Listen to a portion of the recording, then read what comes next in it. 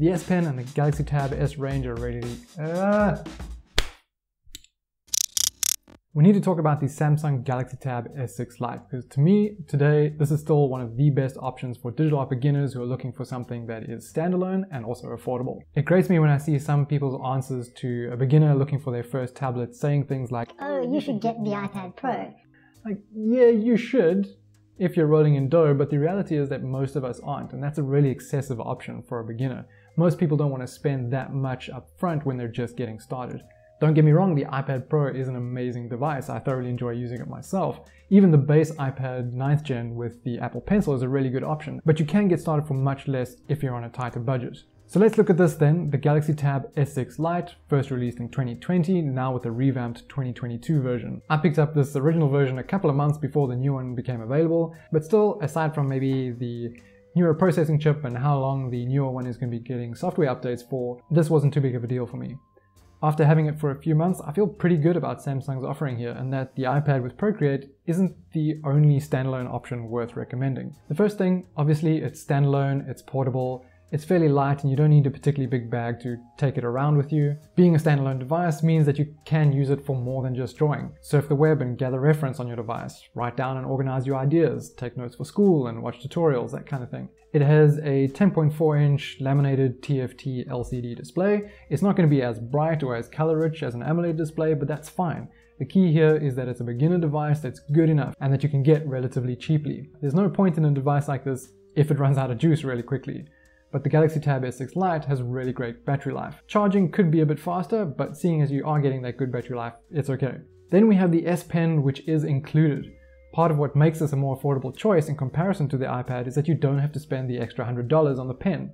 That makes a big difference when you're on a tight budget. And it's a really good pen too. Why? Because it's got Wacom technology inside of it. You could even use the Wacom One pen with this if you find that the S Pen is a bit too thin for you. I found it pretty comfortable to use though. The pressure response is great, it responds to tilt as well, so if you're using a charcoal-like brush in your app for example, it will behave similar to a charcoal pencil when you draw at an angle. And you know that pen hover thing that the new iPad Pros are finally getting? The S Pen and the Galaxy Tab S range already has that, so that's nice. Fourth point, there are some solid drawing apps available for Android. My favorite of these is Infinite Painter. If you want something that gives a similar experience to Procreate, and is just as feature-rich with a minimal and intuitive design, then this is worth getting. You can get Krita on here, or Clip Studio Paint as well, hook up a wireless keyboard, and then you can take advantage of the keyboard shortcuts in those apps. Then there's the price. Generally, you'll find the S6 Lite going for around $350, but it has been spotted in the wild for just under $300. Samsung does run discounts from time to time, so it's worth keeping an eye out for that, especially seeing as it's been out for a while already and we've got Black Friday approaching. If 10.4 inches is a bit small for you and you want something bigger, a bit brighter, with more or less the same performance, then you're going to want to keep an eye out for the Galaxy Tab S7 FE on special. You might be able to find this for just under $400 if you're lucky. Again, it's not a high-end device, but certainly good enough for beginners and gives you much more screen real estate. As a bonus point here, while the Galaxy Tab S6 Lite doesn't have the Samsung second screen feature that the newer tablets do, which lets you use it as an additional extended display for your computer, thankfully there are other ways.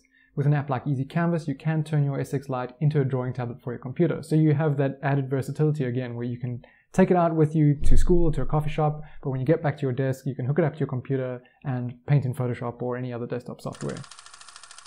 So with all this in mind, I think that the Galaxy Tab S6 Lite is still a really good option for beginners, or for someone who wants a kind of digital sketchbook to carry around with them that's reliable and is affordable.